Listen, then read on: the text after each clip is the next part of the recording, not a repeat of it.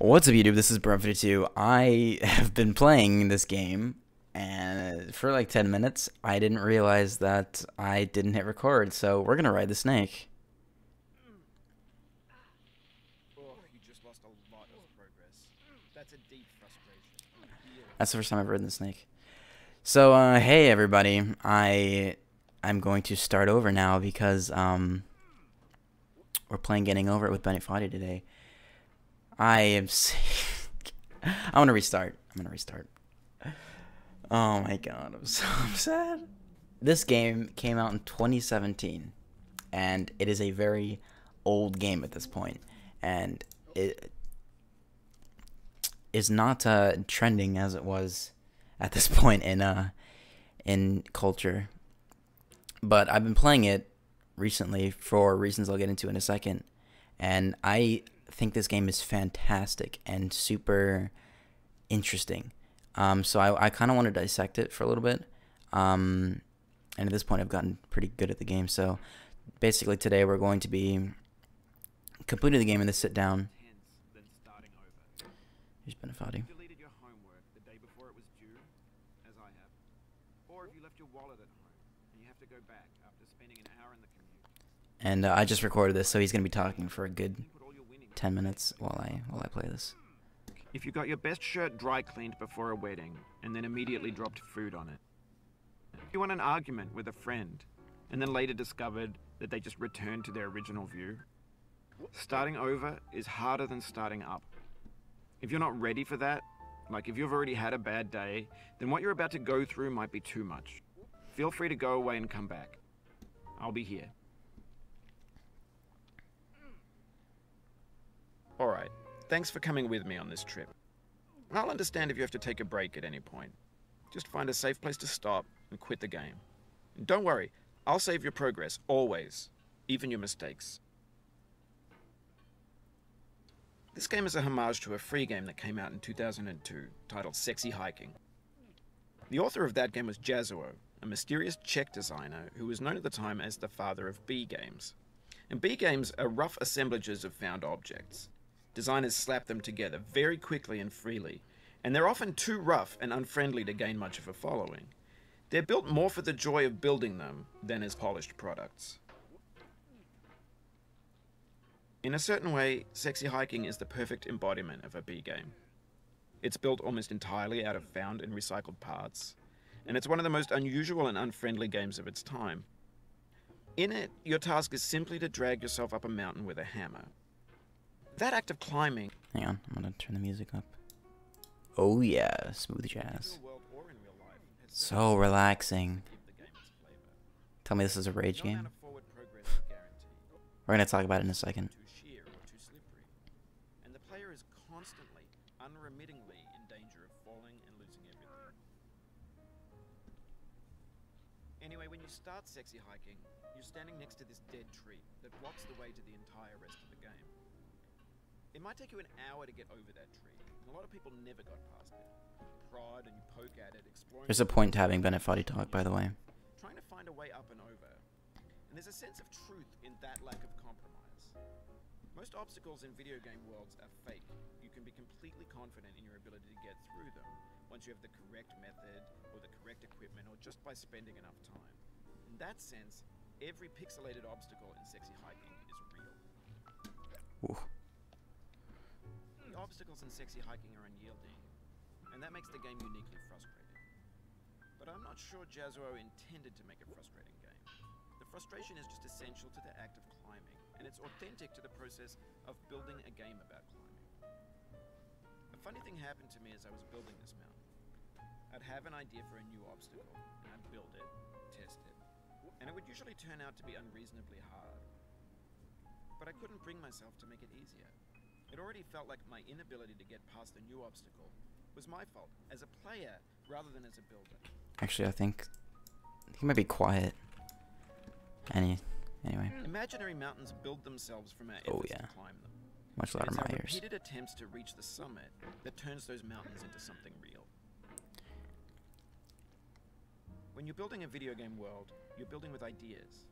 And that can be like working with quickset cement. You mold your ideas into a certain shape that can be played with, and in the process of playing with them, they begin to harden and set until they're immutable, like rock. And at that point, you can't change the world, not without breaking it into pieces and starting fresh with new ideas.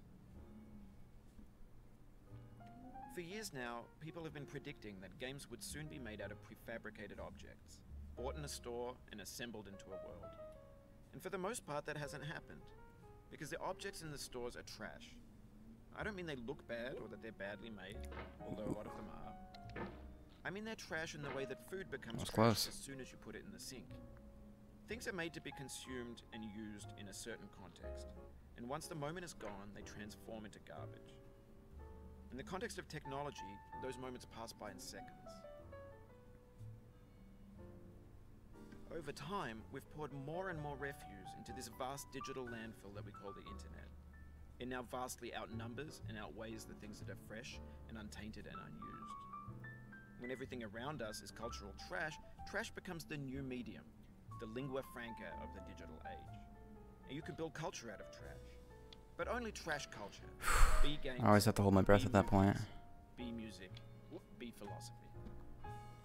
That's the part that got me stuck for the bulk of the first time I played this. Digital culture is a monstrous mountain of trash, the ash heap of creativity's fountain, a landfill with everything we ever thought of in it, grand, infinite, and unsorted.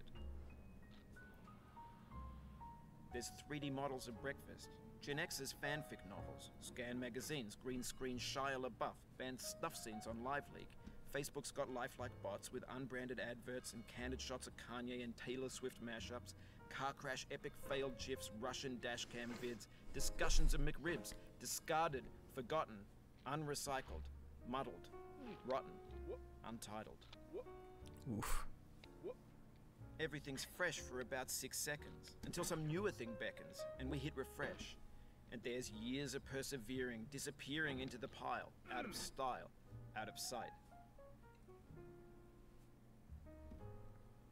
In this context, it's tempting to make friendly content that's gentle, that lets you churn through it but not earn it. Why make something demanding if it just gets piled up in the landfill, filed in with the bland things? See, it's so interesting. When games were new, they wanted a lot from you. I mean, a lot of this stuff is just to piss you off, but resetting and delaying you. I love it. Players played stoically. Now everyone's turned off by that. They want to burn through it quickly, a quick fix for the fickle, some tricks for the clicks of the feckless. But that's not you. You're an acrobat. You could swallow a baseball bat. I could swallow a baseball bat. Now I know, most likely you're watching this on YouTube or Twitch, while some dude with 10 million views does it for you, like a baby bird being fed chewed up food. That's culture too. But on the off chance that you're playing this, what I'm saying is, trash is disposable, but maybe it doesn't have to be approachable. What's the feeling like? Are you stressed? I guess you don't hate it if you got this far. Feeling frustrated? It's underrated. An orange is sweet, juicy fruit locked inside a bitter peel. It's the That's orange not quote. how I feel about a challenge. I only want the bitterness. It's coffee. It's grapefruit. It's licorice.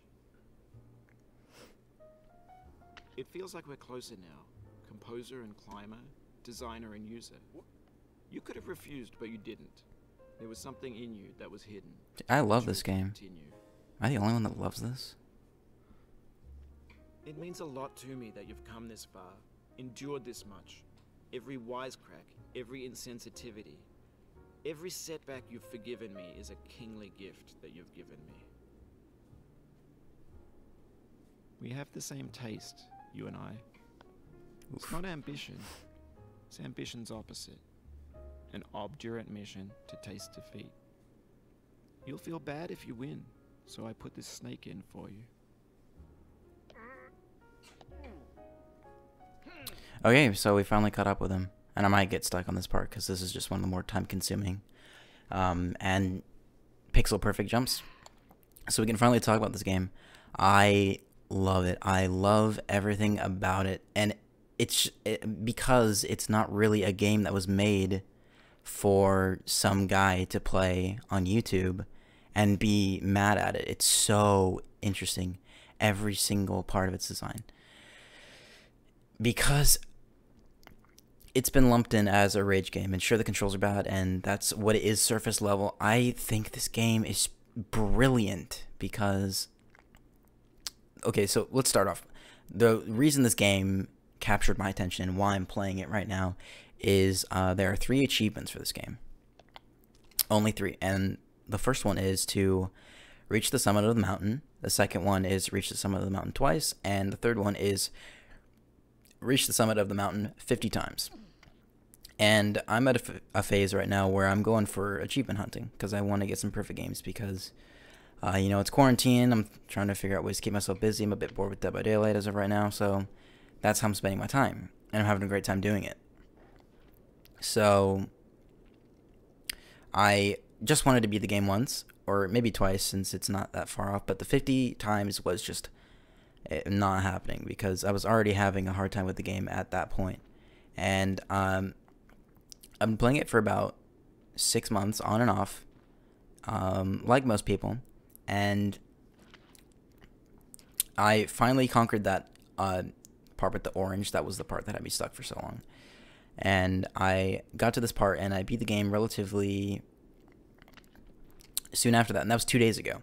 And I was like, wow, that was great. I really liked everything about that. So I went for the second, you know, reached the summit second, and that's when I was like, wow, I really like this game. And so I went for 50, and I'm now sitting at 20 wins right now toward the summit of the mountain. And if we beat it now, it'll be 21. So the thing is, this game is... Oh, I forgot what I said last time, but I said some really, really good stuff. I usually just wing it for these segments. This game is really, really personal, to me at least. And I know on surface level, all of that voiceover is just to make you angry because you're trying to focus on the game. I think this game is really, really personal and super unique. And the reason it got so popular is because I think it's such a unique concept on gameplay side, and it is.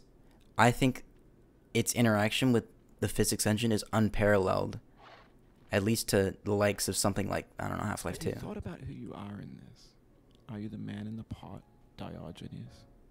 Are you his hand? Are you the top of his hammer? I think not. Where your hand moves, the hammer may not follow, nor the man, nor the man's hand.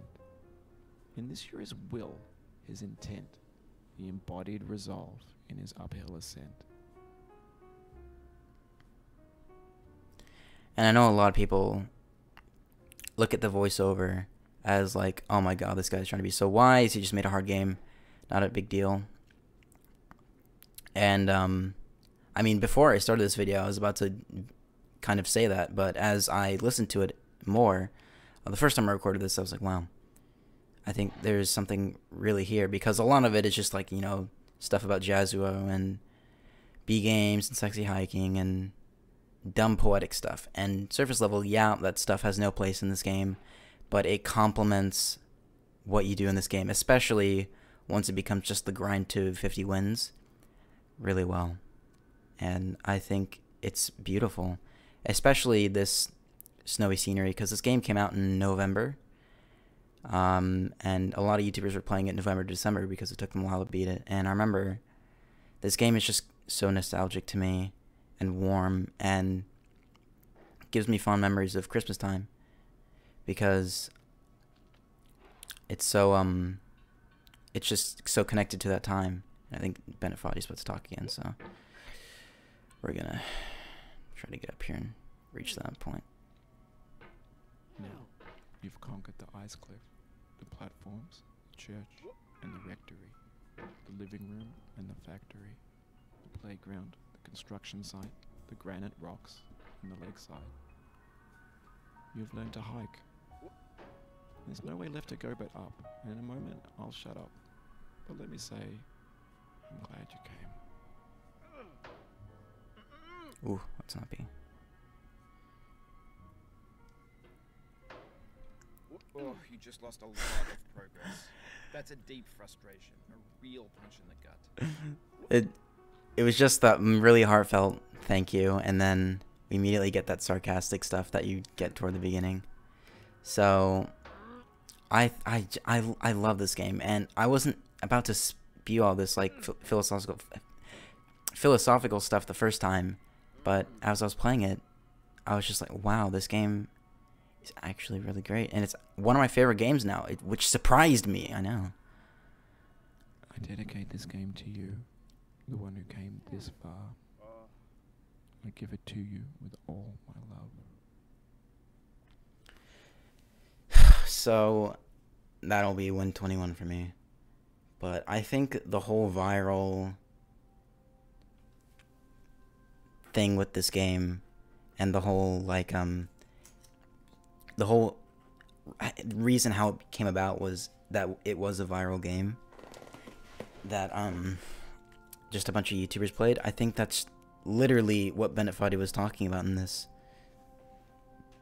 And I don't think this is made to be a hard game. I think it's meant to be a timeless game that has I'm going down the road feeling bad. Lord, I'm going down the road. And I don't know, there's just something about all of these components put together, the art style, the gameplay, the voiceover, the music, all of it just culminates in a really just heartfelt experience. And I think the reason I made this video is that a lot of people see Getting Over It as the hard game with the guy that talks the whole time and pisses you off. I think the more the real way this game is supposed to be played is the way I'm playing it, learning it over and over again, getting better, and getting something out of it. And I did get something out of this experience. I think this game is just made with love and was a really touching experience, at least in my eyes. I might be reading too into it, or just Bennett Foddy's voice is just too sexy for me, and that's why I made this video. I don't know, but I love this game, and I've been playing this non-stop for the past couple days, which is why. The first reason I made this video is because I wanted a chance to, you know, record this, since I'm not going to be doing a lot of other stuff besides playing this game, but every single time I play it, I love it. So to say that Getting Over It with Bennett Foddy is smarter than you think is an understatement.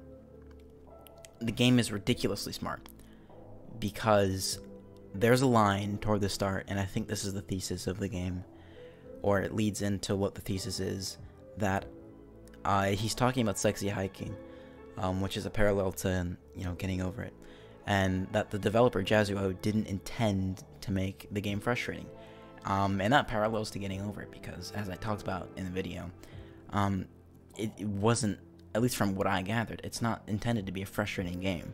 At the very basic level, that's what it is. And he goes on to talk about like viral culture and how stuff is like looked at for a little fraction of time, and it's just thrown away and becomes trash. And that's exactly what happened. That is exactly how everyone treated Bennett Foddy, because they thought that dialogue was pretentious. Everyone who played it was just focused on the gameplay and beating it because it was hard, when there was always something below the surface that meant something. It's so, like, everyone thought that dialogue was pretentious when we heard it, because, oh, he's just doing it to make you angry because the game is hard, whereas it's all about conquering failure, and the next time you play it, you get something different, and the next time, and the next time. It's so genius. And the whole method of playing the game once and beating it and throwing it away is something that Bennett Foddy wants to overtly kill with this game, and he did. It's